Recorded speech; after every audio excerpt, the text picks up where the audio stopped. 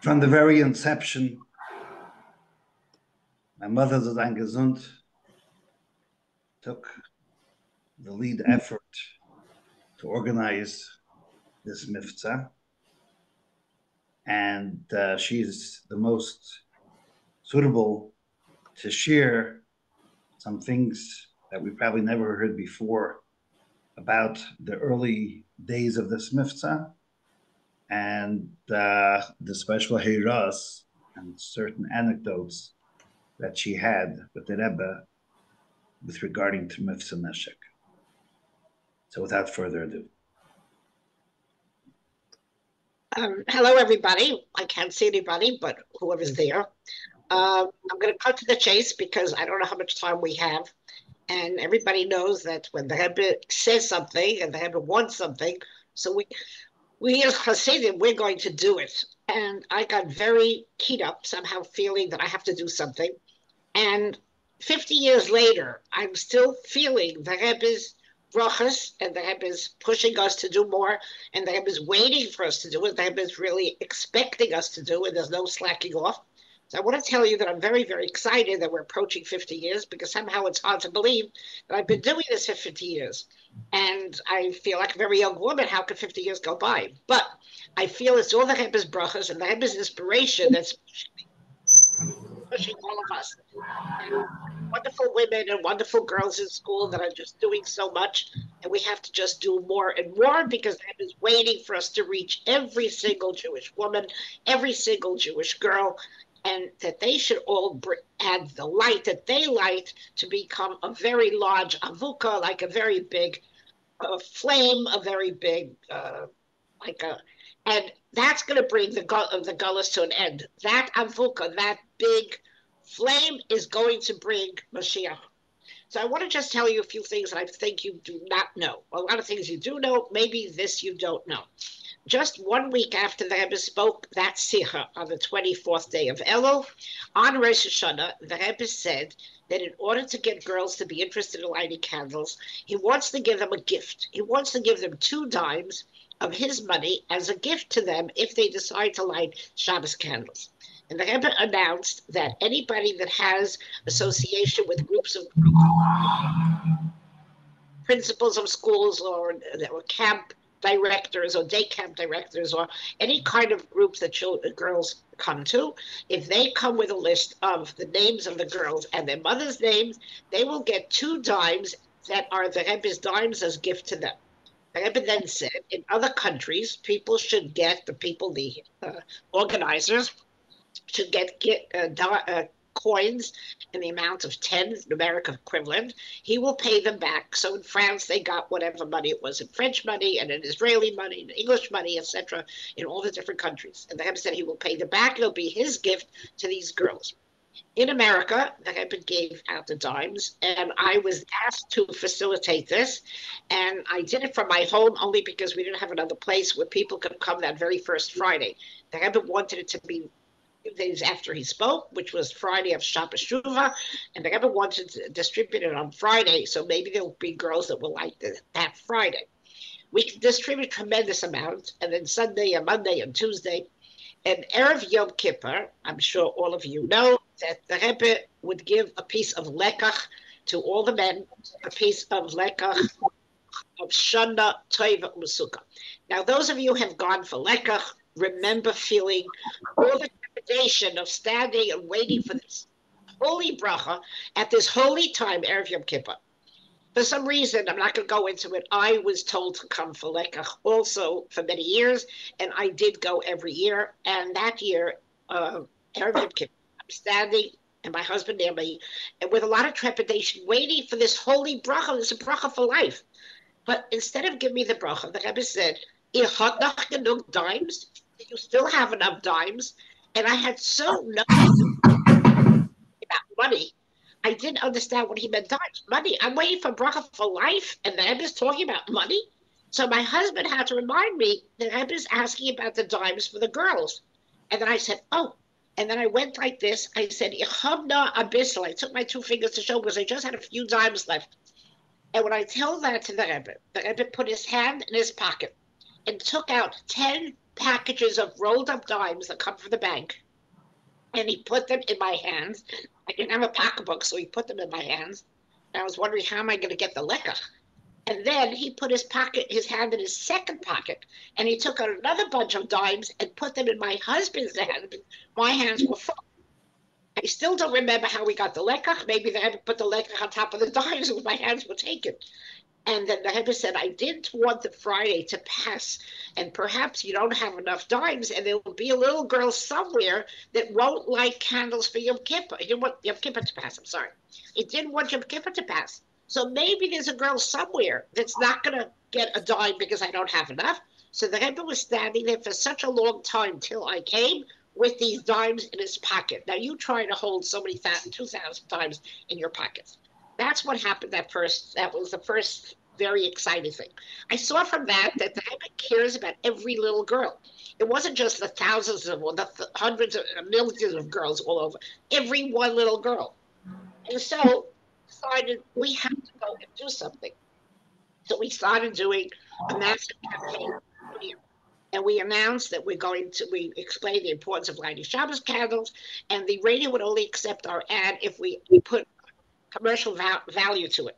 So we had to sell something, and we said, if you need a set of candle holders, we will send us $1, because otherwise they wouldn't accept the ad.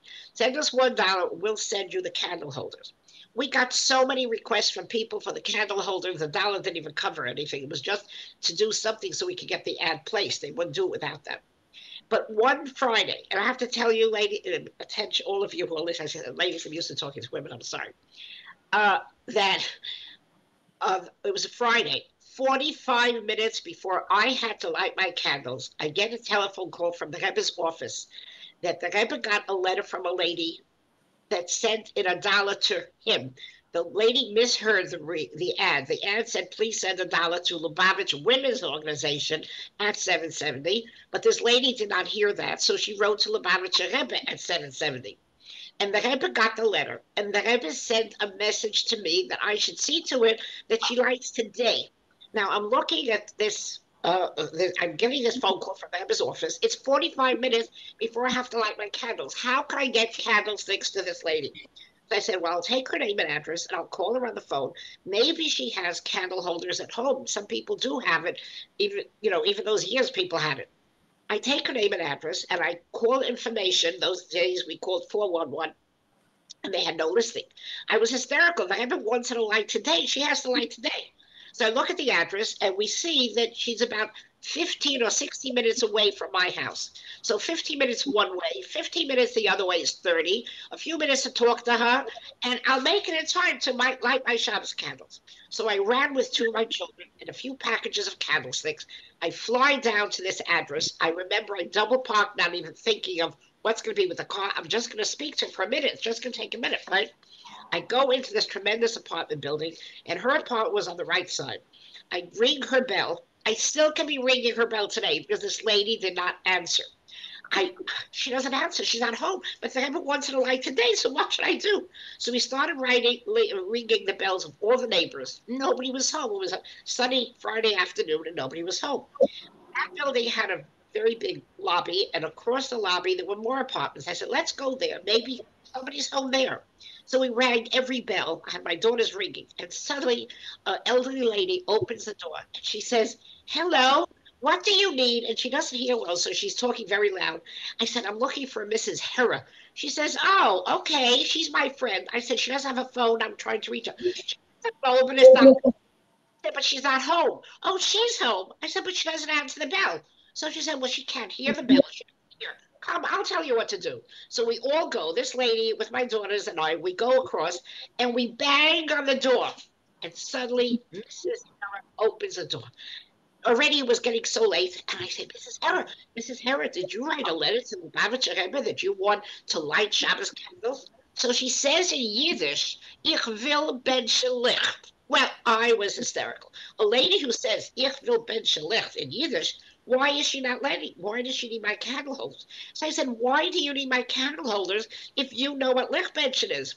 So she says, come in, I want to show you something. It was so late, I had no time, but I went in. in her closet. On the very top shelf was a candelabra that when she moved to this apartment, her children put a candelabra all the way up. And they never come to visit her, unfortunately. And she said, I can't climb up. She's a very short old lady. She couldn't climb up. So I don't have a candelabra to light. So I can't light. And when I heard on the radio that you can send me candlesticks, I was so happy. Ich will Bedschelicht. I want to tell you that this story was the catalyst of everything. This showed me how the Rebbe cared. The Rebbe heard her soul. Through her letter, the Rebbe heard her soul that she wants to benefit so badly. Then she told me, do you know how many friends I have like me in the senior citizens group that also even the candlesticks got lost? All the candlesticks were stolen and they can't light because they don't have candlesticks. If you call me after Shabbos, I'll tell you where to go and you'll reach hundreds and hundreds of women like me that also need candle holders. So through that one story, when the Rebbe sent me on Friday, Erev Shabbos, so late, I barely came home in time to bench my own candles on time. The Rebbe heard her soul that she wants to light. And we realized that every single woman wants to light and is wants needs us, and we have to go and find them. I want to just tell you something very quickly. I think a lot of you have seen this candle holder. Those of you that don't know, when we started, there was a manufacturer in Brooklyn that offered to make us candlesticks. And the original candlestick he made was a very tall one with a very small, much smaller base. And I quickly was using the candlesticks. We made appointments with schools. And I'm sorry to say, I never showed it to the Rebbe because I was just in a hurry to start giving them out. I wrote to the Rebbe report every single week, and I wrote that we're giving out a lot of candlesticks. And then one day I get a call from the office, the Rebbe's office, that the Rebbe wants a sticker to go on the bottom of the candle holder, on the base, where the girl can write her name and the school's name. And the Rebbe said that will encourage the principals to support this campaign. The principals see the name of the school. They're going to tell the children to light. So within one day, I got somebody to make me a very beautiful sticker, and it was on the candle holder. I sent it into the Rebbe's office. I came home from the Rebbe's office. It takes me 5 minutes by car to come to my house. And there's a phone call. Rabbi Groda was on the phone. And Rabbi Groda said, the Rebbe said to ask you, with what right are you giving out a candlestick that is not stable, that is dangerous, it could be a danger for the child? You have to stop using that candle holder. I burst out crying because everything I'm doing is for the Rebbe, and the Rebbe's not happy. It was so terrible for me. I said, so what should we do? He said, well, you have to make another candle holder. I tried to reach the person, the manufacturer. There was something about his number. I couldn't reach him for a few days. And it was eating me up inside because I couldn't use the candle holders. We were making appointments. Finally, when I reached him, he said, I don't even know what to do. So he went and made 5 different styles. And they were sent into the Rebbe. And the Rebbe was not happy with any one of the styles that he made. And the Rebbe told, this is what Rabbi Groda told me. The Rebbe chose the cap of one, the circle of a second candle, a candle holder, and the base, this 3.5 circumference base of a fourth, and it should be stable when it's on the table. It will not tilt over because it's stable. The Rebbe designed this candlestick. I think I told you that I sent a report to the Rebbe. I happen to have sent a report to the Rebbe every Friday. Every Friday, because the very first report I sent on a Friday. And I got a very beautiful answer from the Rebbe that he was so happy. Shuas Chaim, ala psuris tovers, for the good news, al oidej ner Shabbos Kodesh, about the lighting of Shabbos candles. Shehigiu elai, that I received kama regaim lifnei hadlokas ner Shabbos Kodesh, that he received Friday afternoon, close to the time of lighting candles. So I decided that Friday afternoon is the best time to send in a report every week. And every week I sent in a report. And I used to write all the little stories of people that wrote that they started lighting and their daughter the neighbor started to light. All these little stories, I thought the Rebbe would be very happy. And I always got a beautiful answer, a very beautiful thank you. After about 2 or 3 years, I realized I was told that the month of Elul, the Rebbe is very serious. And I thought to myself, maybe I shouldn't bother the Rebbe every week, because if he's so serious, Elul, I'm going to hold off. I'm not going to let 3 weeks go by, because that's going to be a chazak. On the 3rd week, I'm going to write. But 2 weeks, I'm going to not bother. The Rebbe, he has so much to do. On the 3rd week, I sat down to write, and I usually don't answer the phone when I'm writing to the Rebbe. But the phone was ringing, and then they called back again and again, like as if it's an emergency. So I did go to answer the phone, and it was Rabbi Klein, one of the Rebbe secretaries, and he called up to say, Esther, I just was by the Rebbe, and the Rebbe said to me to call you up, to call me, to ask that it's almost 3 weeks, and he did hear a report about Neshek. I couldn't believe that the Rebbe is counting the weeks of when I wrote the last time a report. That's how I knew that the Rebbe cares so much. He has to know so much about what's going on with Mivtza Neshek. I made sure that we do things so I can write a report, because how can I write a report if we're not doing anything? Okay, I want to tell you the far-reaching effect of everything we do, even if it's one candle. I don't know how much time I have to talk, so I'm just going to tell you this one story that's just so touching to me. I teach at Beis Rivka High School, and I'm very excited the very first day of school to meet who the girls are. Some of them are children of students in the past, and a girl, she has a name that her name was Etel Mina Riku. I never heard that last name. Very sweet girl. I just checked off her name. And then I'm giving the first lesson, and this girl is smiling with a tremendous smile the entire time. I can't imagine what is so interesting to her that she's smiling. And when the class was over, she walks over to me. She says, Mrs. Sternberg, I want to tell you that because of you, because of one candle, my grandmother became religious. And because she became religious, my mother is religious. And because my mother's religious, I'm religious. So I'm in Beis Rivka all these years later because you gave a candle all those years ago to my grandmother. So for all of us listening to this, what we're talking about here is how to reach every single woman, every single girl, and to realize that we can change the life of a person by getting them interested in Ben Shilech. This is what the Rebbe wanted, and this is what the Rebbe gave us the koyach to do. And I'll never forget how my father used to say that whenever the Rebbe gives you a job to do, there's an asinas koyach. The Rebbe is giving you the power to be able to do it. So he's asking us, and he's also enabling us to do it. Well, originally, in 1977, the Rebbe asked for a book to be made of compositions that girls wrote. Their teacher sent in a lot of compositions from girls that wrote about how they feel about lighting candles. And we produced a book called A Candle of My Own. 2 years later, I happened to have a problem. I was paralyzed on one side and I wasn't able to do anything. And I was very blue. And I decided I have to do something. Maybe we make another contest. This was my idea, not the Rebbe's idea. And I was not going to make a book because the Rebbe told me to make a book the first time. But this was just to get children inspired. And I asked the Rebbe if it's a good idea to make a contest. And he said yes. So we made a contest. And the contest was over before Purim. And we got a lot of beautiful entries, and we gave the girls prizes. And as far as I'm concerned, that's the end of the story.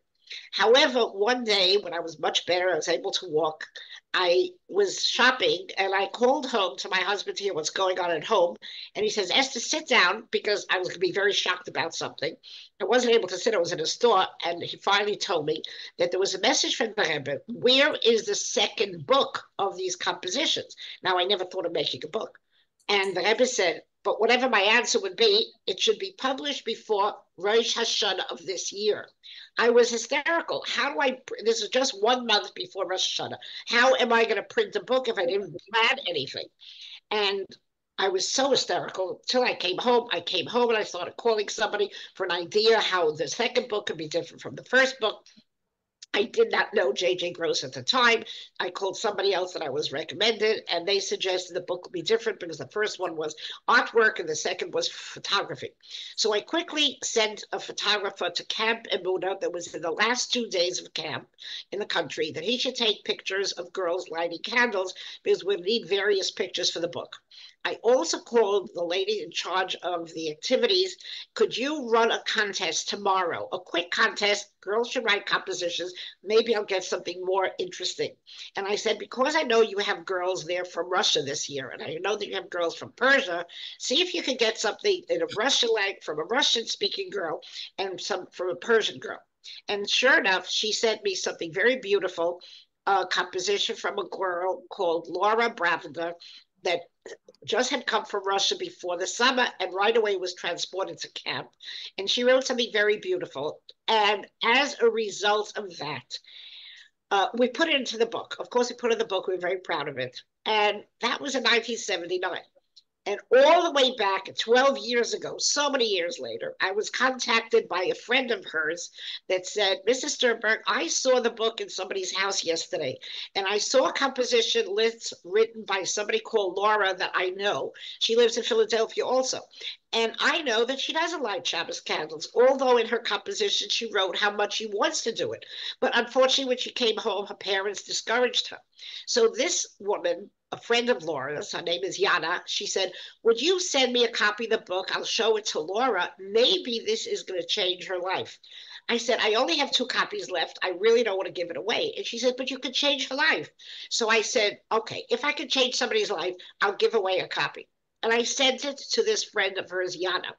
For 3 weeks, I didn't hear anything, and I thought I probably lost the book and probably nothing happened with it. However, that one Sunday, 3 weeks later, I got a phone call from somebody very sweet called Laura.